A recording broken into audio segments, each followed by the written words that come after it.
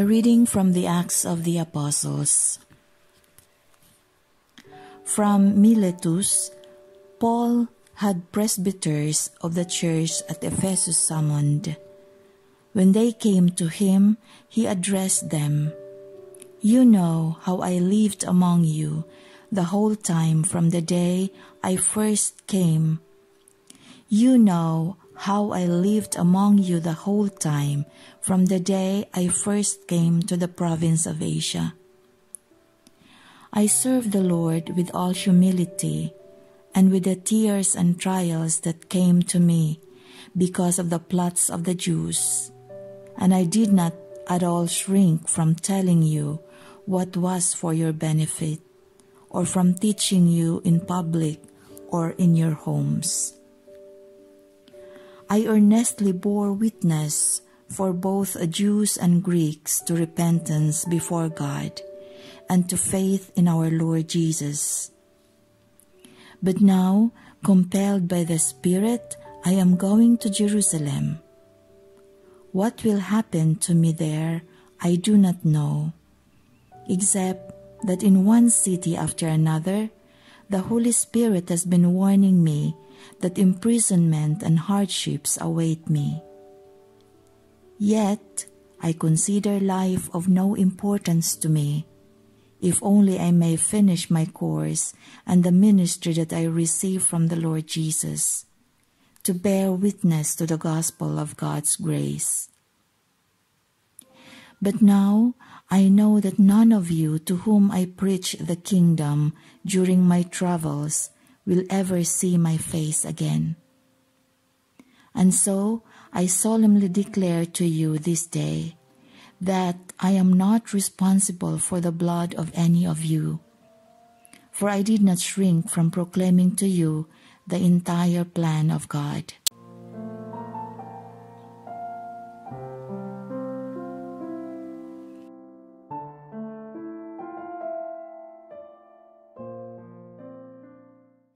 Responsorial Psalm.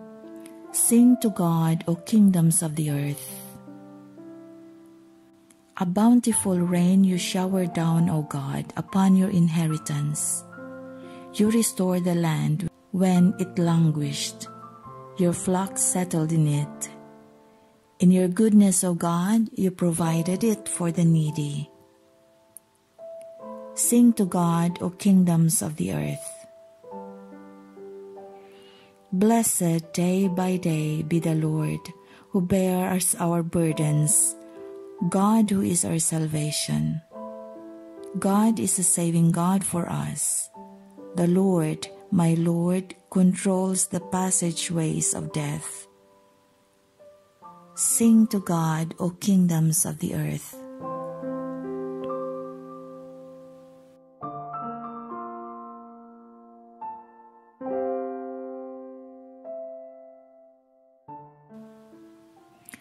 A reading from the Holy Gospel according to John.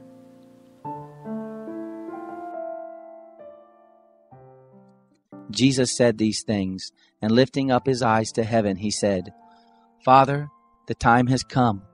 Glorify your Son, that your Son may also glorify you, even as you gave him authority over all flesh, to give eternal life to all whom you have given him. This is eternal life, that they should know you, the only true God, and him whom you sent, Jesus Christ. I glorified you on the earth. I have accomplished the work which you have given me to do. Now, Father, glorify me with your own self, with the glory which I had with you before the world existed. I revealed your name to the people whom you have given me out of the world. They were yours, and you have given them to me. They have kept your word. Now they have known that all things whatever you have given me are from you. For the words which you have given me, I have given to them, and they received them, and knew for sure that I came forth from you, and they have believed that you sent me. I pray for them. I don't pray for the world, but for those whom you have given me, for they are yours. All things that are mine are yours, and yours are mine, and I am glorified in them. I am no more in the world, but these are in the world, and I am coming to you, Holy Father.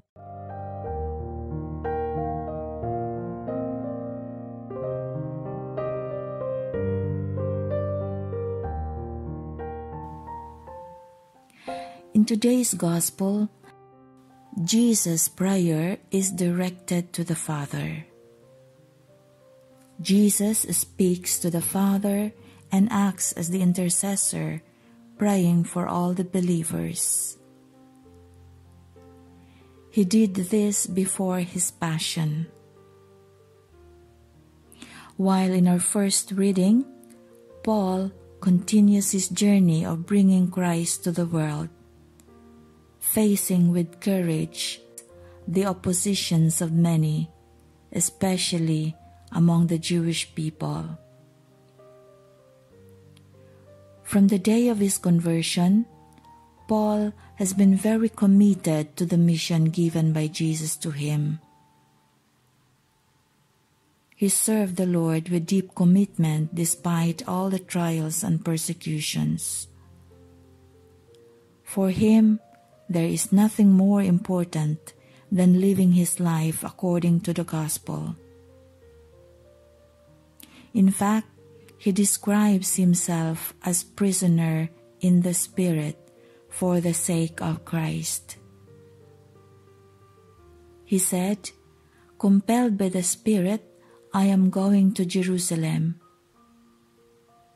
What will happen to me there, I do not know, except that in one city after another, the Holy Spirit has been warning me that imprisonment and hardships await me."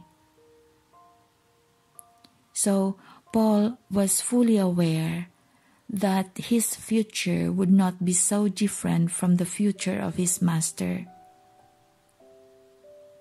But Paul was ready to take whatever happens. He is sustained by the Spirit of God within him. Certainly, all of us will agree that if we live our Christian life seriously, we will face many challenges and difficulties, especially when it comes to living a life according to the gospel. And our first opponent will be ourselves. We have to overcome our ego because there are many instances wherein we protect so much our ego that prevents us to live according to the gospel. But one thing is sure, after overcoming our first opponent, which is our ego, there are still other hardships we encounter along the way. But God's grace will make us move forward towards where He wants us to be. Let us get inspired by the example of St. Paul, the great missionary ever.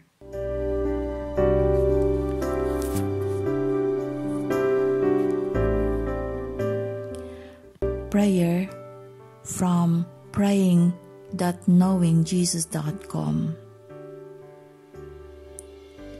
Heavenly Father, I love you and thank you for all that you have done for me. Thank you for dying for me and taking the punishment that I deserve. Help me, for when I am on my own, I want to tell the world about you. But when I am in company with other people, I just freeze up and get so tongue-tied that I am so lost for words. I feel I am letting you down by not saying anything about you and remaining silent, when I should be lifting up the Lord Jesus and telling everyone I meet the message of salvation by the grace through faith. Give me courage, I pray, to open my mouth and speak the truth to whomsoever I may come into contact. Release my tongue and allow me to speak forth what is in my heart, to your praise and glory. Lord, I know that without you I can do nothing, but I also believe that I can do all things through Christ who gives me the strength and courage. Amen.